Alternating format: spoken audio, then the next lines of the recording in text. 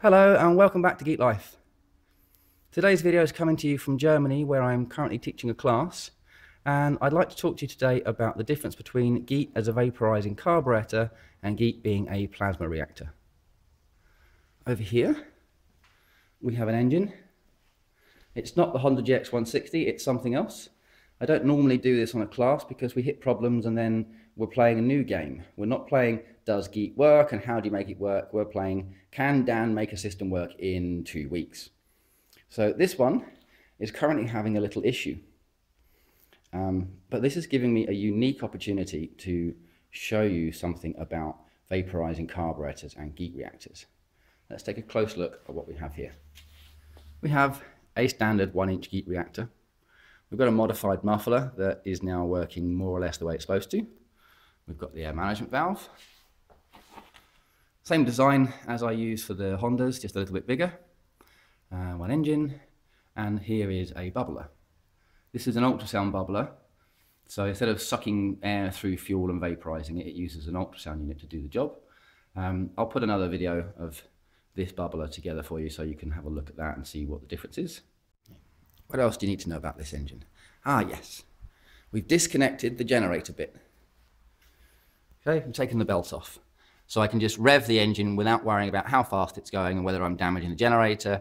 So today we're not looking at power, we're not looking at fuel, we're just going to look at emissions and talk about vaporizing carburetors and GEET reactors. Okay, so what is petrol? Petrol is different size, different length carbon chains. So you have pentane with 5 carbons, which is the example we're going to work with here. Then you have benzene, which is 6 carbons, and it's in a ring. And then you have octane with 8 carbons, again in a straight chain. We're going to burn this in a normal engine. Okay, we're going to put this through a normal carburetor to an engine, and then we're going to burn it with air. So what are we burning? We're burning air, which is made up of nitrogen, oxygen, and then other trace gases. Okay, so nitrogen, we have 78% nitrogen. Oxygen, we have 20.9% oxygen. And there are other trace gases, which is carbon dioxide, carbon monoxide, unburnt fuel, noble gases, and other bits and pieces, which makes up about 1% of the air. Okay, so we won't worry about this for now. We're just going to look at nitrogen and oxygen. So we're going to burn our petrol with this. Okay, when you burn petrol in a normally aspirated or carburetor-fed system, what you're doing is squirting fuel into your air mix and throwing it into the engine. So you get little droplets and big droplets, and they go up in various sizes. The small droplets burn first, then the next one, then the next one, the next one, and then finally you burn the last one. This is how a normal system works. It doesn't burn all in one go. You have the difference between combustion, detonation and pre-ignition. We're working with an internal combustion engine that burns fuel, so it burns the droplets one at a time as they work their way through. If you have a detonation, you get a flash burn, you get an instantaneous burn. And you can have detonation where it starts to burn properly and then everything else reacts, and you can have pre-ignition where an engine comes up under compression, and because of overheating spark plugs or bad air fuel mixers or various things, it tries to ignite before the cylinder reaches top dead center. Let's not get too involved with descriptions of combustion, detonation and pre-ignition. For the purposes of this, the important thing is that you have the correct air-fuel ratio.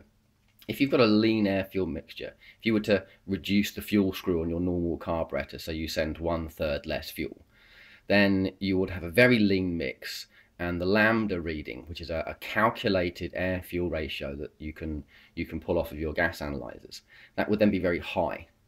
What you want is a lambda of 1. That means you have the right amount of air to the right amount of fuel to burn properly as combustion.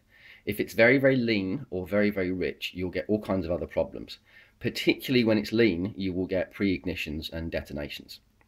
When that happens, we actually get so much heat that we split the nitrogen in the air. So we had our 78% nitrogen, and we got it so hot that we combined it with some of our oxygen to produce NOx gases. Now on the gas analyzers, they have a NOx gas sensor. My one currently doesn't have this because I need to spend some more money on it and have it turned on. But next time it's calibrated, I will do this. So you set your engine up as factory standard to do your emissions tests, and you make sure your lambda is 1, so you're not running rich or lean, and that you don't have any NOx gas. And then you know that whatever the emissions are true and accurate. Okay, so we're going to burn some fuel. We're going to burn a carbon atom with oxygen, and we'll produce CO2. We don't necessarily burn every single carbon atom all the way to CO2, so you get some carbon monoxide. And you don't necessarily burn the whole molecule. This may split here. This bit comes down and produces a ratio of CO2 and CO, and then this bit stays as hydrocarbon. Now, our gas analyzers read a hydrocarbon count, a HC reading. This is the unburnt fuel. It's supposed to be there. It's what keeps the engine cool. With a car engine, your hydrocarbon counts are relatively low, but with a generator, they deliberately keep them very high to keep everything cool. And then you really shouldn't have any oxygen left because you've used it all up burning your fuel. So ideally, in a generator like this, you should have sort of 12 to 14% carbon dioxide, 3 up to about 6% carbon monoxide, somewhere in the 200 to 300 parts per million unburnt fuel, and then 0 up to about 3% oxygen. That's what you really should have. You've burnt most of it into carbon dioxide, a little bit as far as carbon monoxide, with a load of fuel that you haven't burnt at all, and you've used up all the oxygen. If you turn down the fuel screw on your carburetor, so you're sending less fuel, then this can come up. This could come up. If this comes up, you're running really lean. Then you're going to start getting pre-ignition, you're going to start getting detonations, and it's going to make the engine really hot. So one of the reasons why we look at engine temperatures is to see whether we're overheating the engine or causing any other problems. If you simply try to reduce the fuel by 1/3, you would end up with a super hot engine. Okay, now is GEET a vaporizing carburetor or is it a plasma reactor? This is what you've got as normal. So if your vaporizing carburetor is preheating your fuel, what you're asking it to do is to split the fuel into little pieces to make it easier to burn. So you've split everything up, you've got single atoms now, you burn this with oxygen, and it burns very efficiently, and you extract the maximum amount of energy out of the fuel that you can possibly get. That would normally cause your CO2 to go up because you burned more of it to CO2. So we could say you would have something in the sort of 14 to 16% here. You could have 1% down as low as point something percent. Your hydrocarbons should come down really low, so instead of having a few hundred, maybe you have about 50, and your oxygen content should be 0, because you've used all of it in this combustion process. That's what a vaporizing carburetor should do. If you get it really lean, this oxygen content can go up to about 6%. Okay, you can get a little bit more than that, but 6% really, if you've got anything more than that, then you're definitely into the realms of pre-ignition and detonation, and you're going to have a very hot engine, and it'll lose power. It'll rev, but you won't get any power out of it, and you won't be able to get any functioning, usable performance out of the engine. And if you carry on running like that, you're going to end up damaging the engine. This is what this one did last night. We put the gas analyzer into the exhaust in here, and we got exactly those readings. We got almost no unburnt fuel, almost no carbon monoxide, loads of carbon dioxide, no oxygen. Right, I'm going to run this one again, and I'm going to show you that happening on this system. So GEET as a vaporizing carburetor. Then I'm going to fix the little problem that we've got with it and turn it into a plasma reactor and show you the emissions for that. Proper GEET emissions. If your GEET reactor is working properly, then the carbon is converted into GEET gas, which is a synthetic hydrogen gas mix. It's hydrogen and other things like hydrogen. Because we've got rid of all this carbon, we don't have a CO2 reading. So you could have a CO2 reading of sort of 1 up to maybe 2%. Any carbon that's there is burnt all the way to CO2, so you don't get any carbon monoxide. This is normally down in this sort of range. We've used up all of this molecule. We've taken it all apart, broken it down, so there isn't any hydrocarbon reading. So this should be sort of 0 to about 20 parts per million. The oxygen content goes up because the GEET reactor actually produces oxygen. As far as we know, this is happening during the combustion in the cylinder. So you get kind of a 16% oxygen up to maybe 20% oxygen. When you've got a half working or dysfunctional GEET reactor, most of the fuel gets broken down. So you get some carbon dioxide, no carbon monoxide, a bit of hydrocarbon, and it steals some of the oxygen. Once you get it absolutely perfectly and you're breaking down 100% of the fuel that you're sending through, you can get 0 CO2, 0 CO, no hydrocarbons, 20% oxygen. What we're about to show you is a tuning sequence on the reactor set in Germany, where we're going from a system that doesn't work at all the way up to something that's actually very close to a perfect system.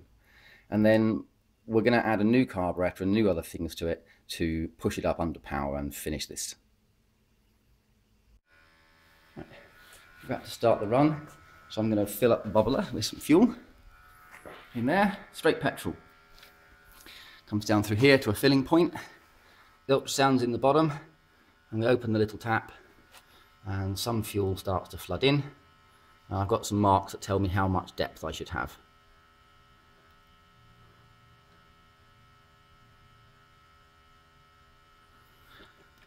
Okay, that'll do. There's a lot of people on YouTube using these now for running engines, and they don't have a GEET reactor in the way. They're just plumbing this line, come here, wherever it's gone, this line straight into something like an air management valve, and they're running their engines, and it's awesome. But guys, what we found is that the petrol attacks this wire, so it's worth having them coated to stop it from eating the wire out. I don't normally use petrol in here because it breaks my things. And this really is for fun fuel. Okay, let's have a quick look and see if the gas analyzer is ready. Yes, she is. Turn the light. Okay. So, air, 20.9%. It's telling us there's no hydrocarbons, and there's no carbon monoxide, no carbon dioxide, which is actually a slight lie. It just zeroes itself to air. We're going to leave it on the oxygen setting and on the hydrocarbon setting, and we'll switch around and we'll have a look at these in a minute. Right, we'll start the engine. Jan, if you'd like to plug in the ultrasound. There we go. It's making fog. Let's set some valves. Take this off of here, by the way. We don't need that for a minute. Right, go for it.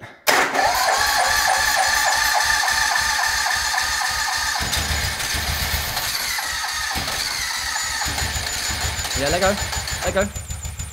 That's it. Okay, let's let it all warm up. Come back in a minute when it's all nice and warm and you can see it running properly. Okay, so she's starting to warm up. And look, loads of pollution and horrible stuff. Okay? The ultrasound bubbler is doing its job. We're going to give this a couple of minutes to come up to temperature, then we'll lose all this smoke and we'll put the gas analyzer in. Okay, about 4% oxygen. 50 hydrocarbon and falling, 44. Loads of carbon dioxide, carbon monoxide.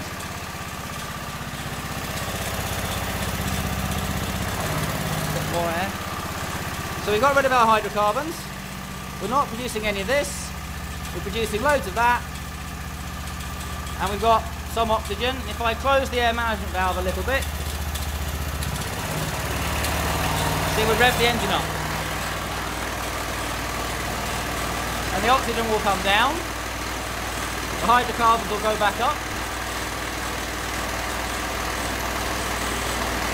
CO2.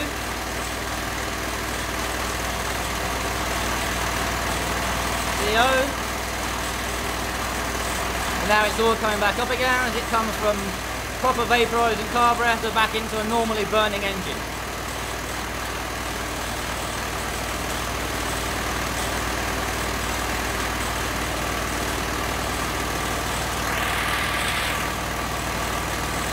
Okay, so our oxygen is going down, We're using it all up, we're burning the fuel, we're making carbon dioxide, and this is coming back up again. Check the bubbler, give it a little bit more fuel.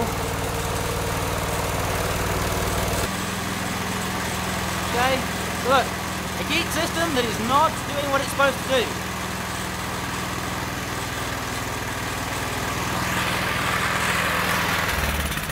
Shut the engine down. Pull that out of there. Right. Okay, so we've just seen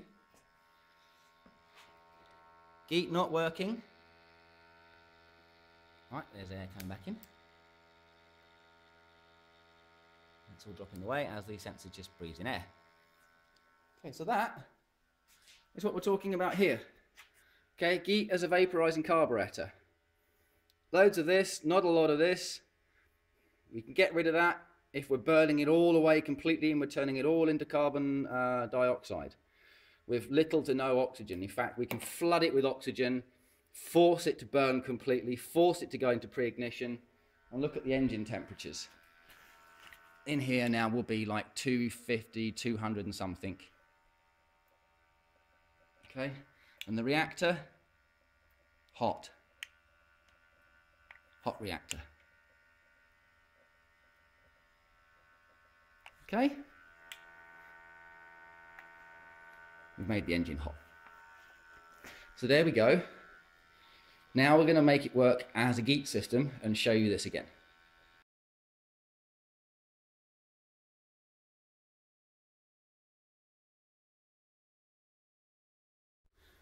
Okay, just watch the first clip. So it's a little bit difficult to see what the readings are there. I have to be pretty quick switching through to show it. It's not very stable, basically, so I can't let it sit there for 10 minutes and run and give you a nice slow view. So this is what we just had. Lean vaporizing carburetor. Right, really, really hot. 50 to 35 part per million hydrocarbon, 10% CO2, more or less, 0.25% carbon monoxide, quite a lot of oxygen. In a much happier, more stable mode, and we get emissions of somewhere around these figures. Okay, that's much more like you would expect an engine to run.